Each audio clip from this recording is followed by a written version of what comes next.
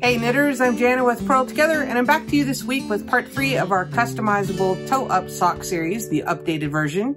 So this week we're going to knit the heel flap that goes on the bottom of your heel, and then turn the heel to change directions of knitting and start knitting up the leg of your sock. So before we get started with that, I want to give a big public thank you to our 2 new patrons that joined the Purl Together patron community this week. Thanks so much to Debbie and Barbie for joining me over at www.patreon.com/Purl Together. They pledged a small monthly amount, and in trade will receive some perks and special things that I offer over there. So check that out if you want to. The link is down below in the video description. All right, let's get started on that heel flap. Okay, so I've knitted far enough now that my daughter's trying on her sock, and you can see here that here's her arch, and there's a clear place right here where the pad of her heel begins.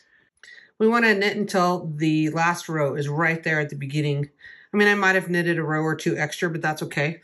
You know, on occasion they get thrown in the dryer accidentally. So it's okay to have a little extra, but right here, I'm going to have, well, let's see, that's probably going to be 2.5 to 3 inches from the very end of her heel. It's probably 2 3/4 inches that will be the heel flap. Okay, so I'm ready to begin the heel flap. I've just finished my round, and I have the front side of the sock facing me. Here's the sole. You know, this is the bottom or the bottom of the foot or the sole stitches. So now, instead of continuing to knit across here, what I'm going to do now is we're only going to go back and forth across the sole stitches or the bottom of the foot stitches. So instead of starting this new round, I'm going to go into the same stitch I just completed with my yarn in the front, because I'm going to go in as if to purl. Yarn's in front, and I'm going to slip the first stitch as if to purl, and then I'm going to purl my way back across these sole stitches. Now, this is one of the only times that I am aware of that you will ever knit backwards on your work with the inside of the work facing you and the front of your garment here, and you're knitting on the needle that's furthest away from you. We do not normally knit this way, but we are here because we're knitting back and forth now on these sole stitches to create the heel flap. So all of these stitches in the front here are just going to rest. They're just going to wait here on the front half of the sock. So if you're using double points or 2 circulars, you're just letting these stitches rest, and we're only going to work on the sole stitches to create the heel flap, which is at this point really the bottom of the foot flap. Okay, but I like to have that reinforced area along the bottom of my foot because that's where I normally wear through. So you can see these other socks that I did in the first customizable toe-up series. So this is the point we're at right here, and we're going to begin this slip stitch reinforcement pattern and knit this padded area right here. So slip the first stitch as if to purl, and then just purl your way across to the end of the row, and then we'll turn our work. When you get to the end of the row, simply turn your work over so that now the bottom of the foot stitches are facing you. Slip the first stitch again as if to purl. Slip the first stitch as if to purl with the yarn in back this time. We're just going to slip this as if to purl, and then you're going to knit the next one, slip one, knit one, slip one, knit one, and you're going to do that all the way across, alternating slip one, knit one, slip one, knit one, all the way across. That's what's creating that reinforcement, because you're slipping this stitch and then you're taking this stitch across behind, and when you do that, you create a little mini float there, see? And that's what creates that extra reinforcement. All right, I'm almost to the end, and I'm going to slip one and knit the last stitch through the back loop.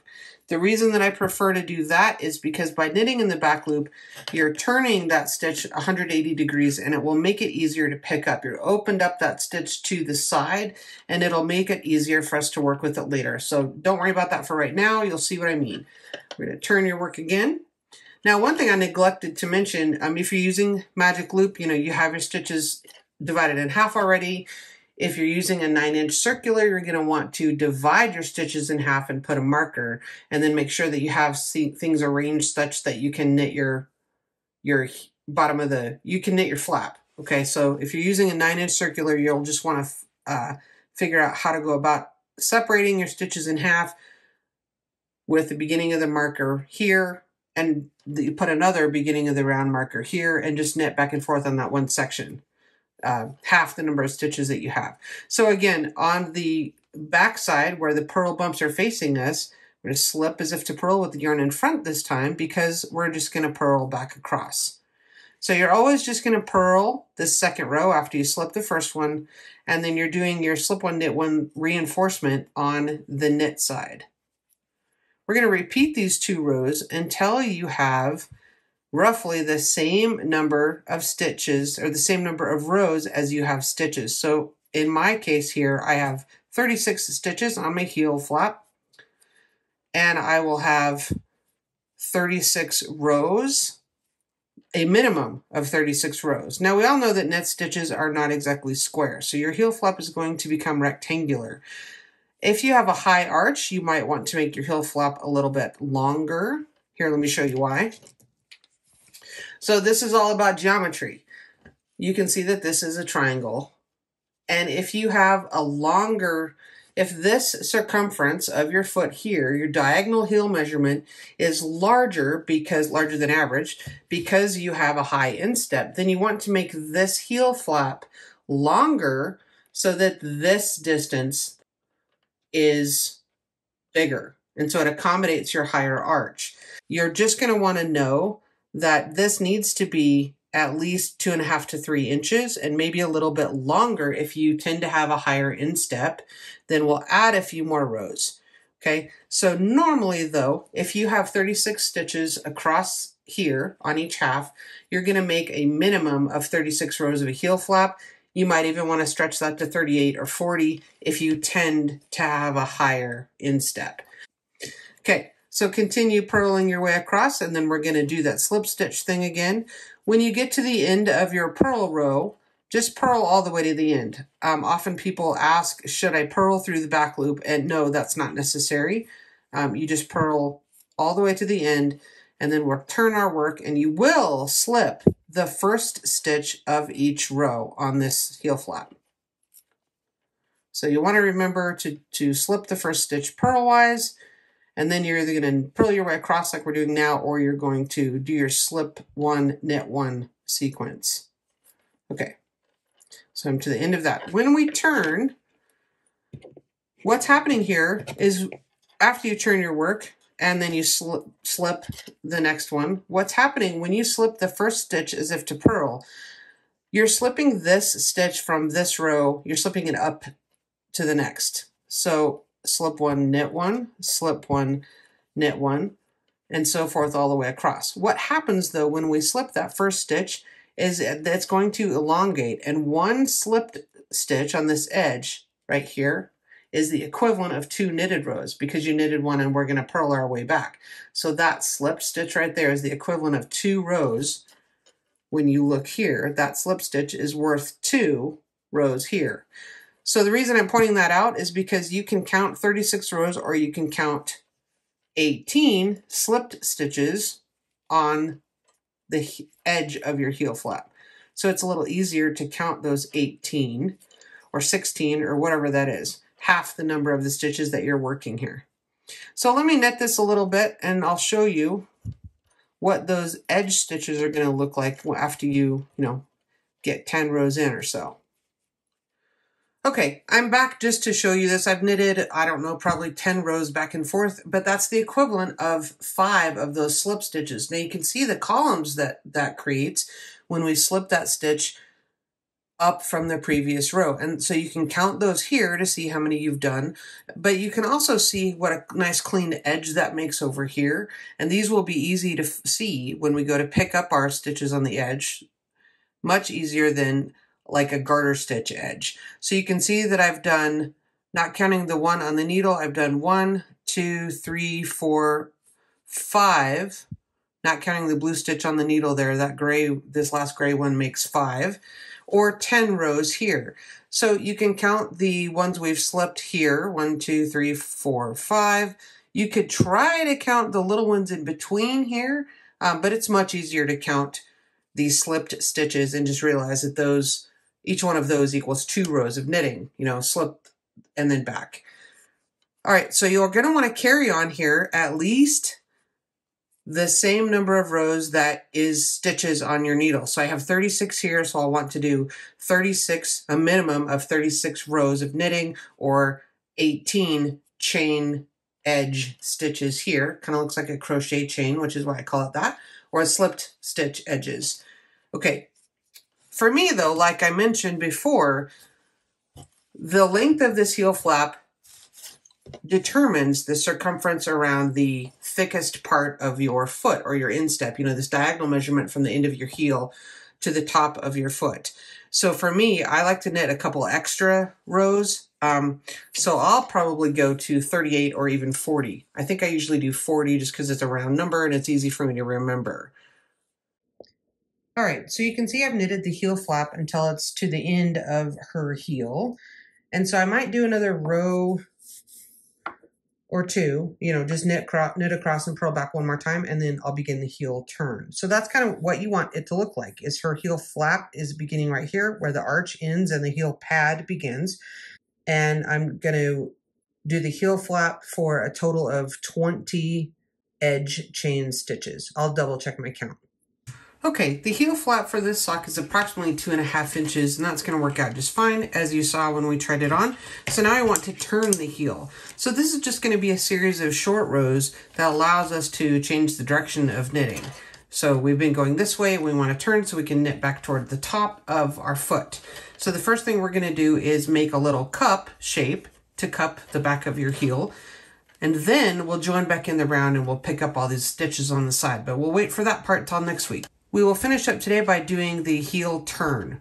So again, just like we have been, go in this first stitch as if to purl and slip it off. So slip the first one, knit the second, carry on with your slip stitch pattern until you are halfway across. So for me, that's going to be 18 stitches, and I'll stop and count them here in a moment.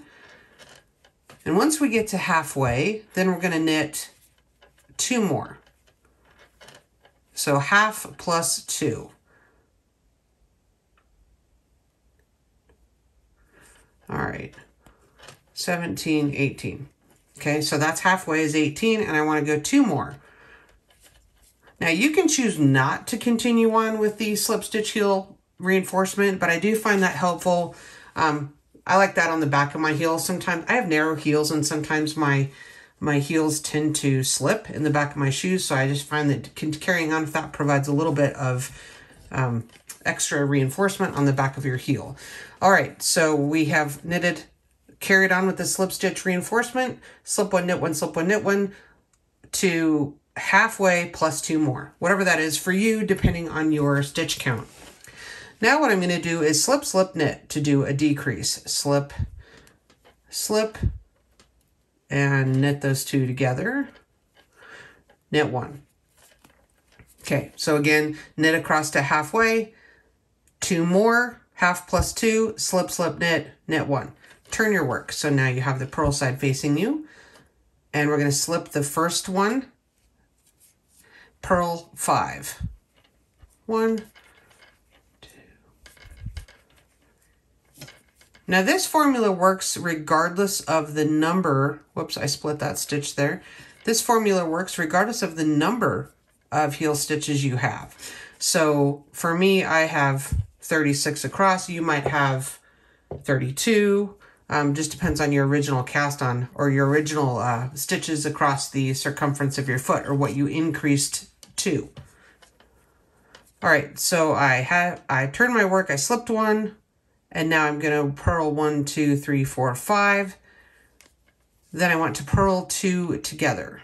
So this is how we're going to begin our short rows. Purl 2 together, purl 1. All right, turn your work. Now at this point, I like to count that I have the same number of stitches, or quote, wing stitches is what I call them, hanging out on each side. You'll notice there's a gap right here. That's where we turned our work before. So we have the center stitches. This is the center of the back of the heel. And then we have these stitches here and these stitches here. We want to make sure that the stitch count is the same on each of the sides of the center stitches. So we have this one and this section need to match in terms of the number. 10, 12, 13. And so there should be 13 from the gap to the end right here as well. 2, 4, 6, 8, 10, 12, 13. Okay, good. If there's not, if you don't have a matching number, you have gone awry somewhere.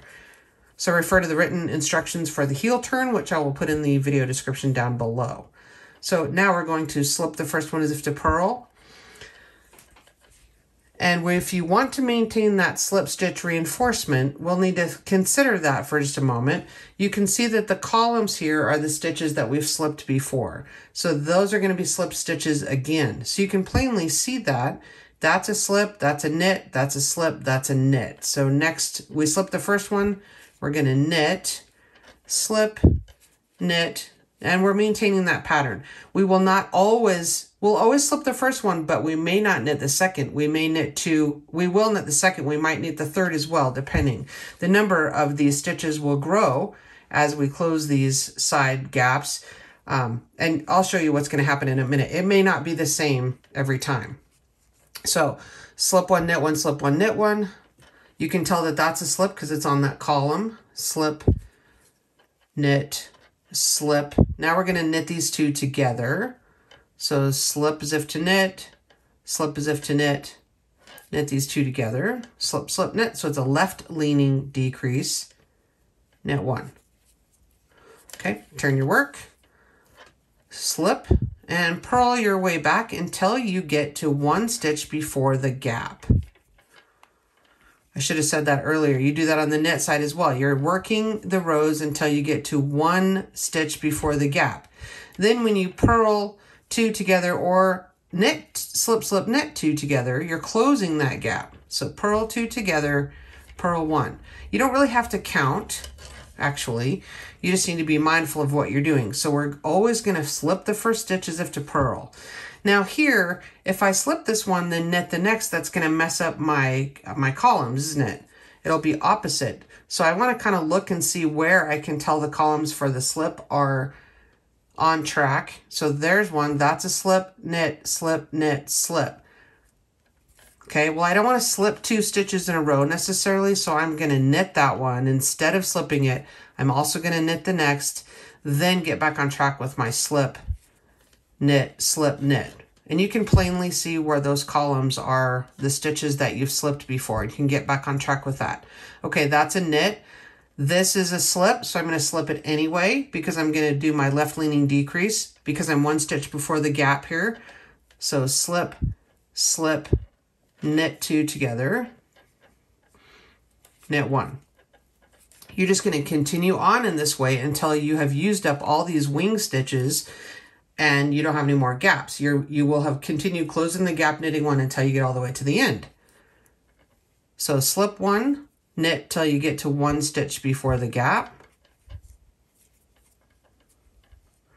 And just keep doing those two rows until we've gotten all of those outside wing stitches, if you will. It's just what I call them. Make sure we have all those worked. Okay. Purl to one stitch before the gap, purl two together, purl one, and turn your work. Okay, and you can see even now we're starting to make that little heel turn for the back of our heel. All right, I'll finish this up and show you what it looks like.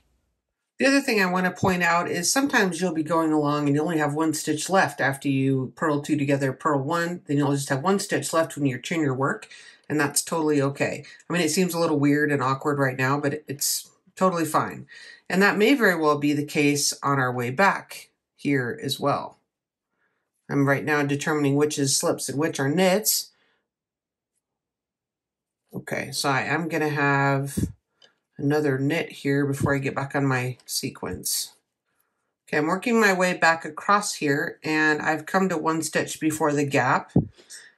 nearly. That gap is actually the space between these very last 2 stitches. So I'm going to go ahead and slip, slip, knit, decrease those together. And then I won't have one left over to knit one before I turn. And that's totally fine. Just end up how it ends up. And that's okay.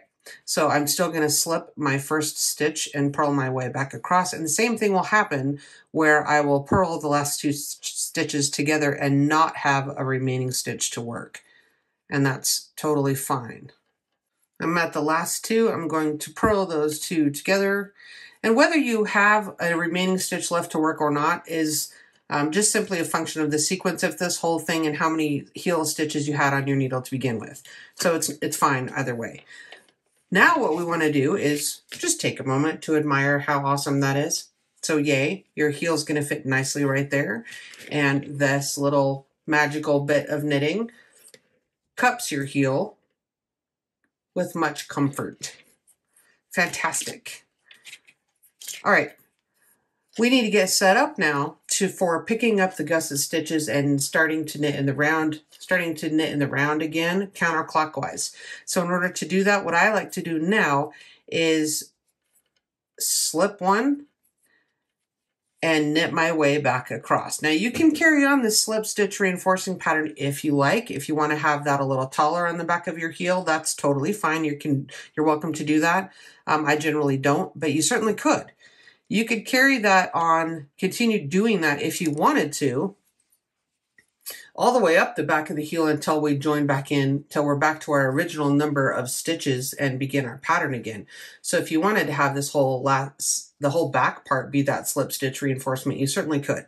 If you want to do that, I would put a marker here, clip a marker right there so that you know which are your heel stitches, because once we can join up back in the round, you won't know which, 18 or 20 stitches that was in the center of the back. You won't be able to differentiate that necessarily unless you put markers there. So that's an option. I'm just going to knit back across so that I'm set up for next week's video when I show you how we're going to pick up the heel stitches and start knitting the gusset. All right, we've turned the heel. Next week, we will go about picking up the gussets. We'll go pick up these edge stitches along the side of the heel flap, and we'll start knitting in the round again. And you'll see how all that's going to narrow back down to the ankle. So take your ankle measurement so we'll know how many stitches that we need once we get back down to the top of your ankle. You'll want to know what the circumference of that is. And how that compares with the ball of your foot measurement. Sometimes they're not the same. Most often they're very close, but sometimes not. Sometimes people have wider feet and narrower ankles and vice versa. So go ahead and take that measurement. We'll use the same numbers that you did before with how many stitches per inch you have multiplied by the inches of the circumference at the top of your ankle. And then we'll know how many stitches we're going to decrease to so that you can finish up and knit the leg. All right, I'll see you next week. Thanks for watching. Check us out over at patreon.com.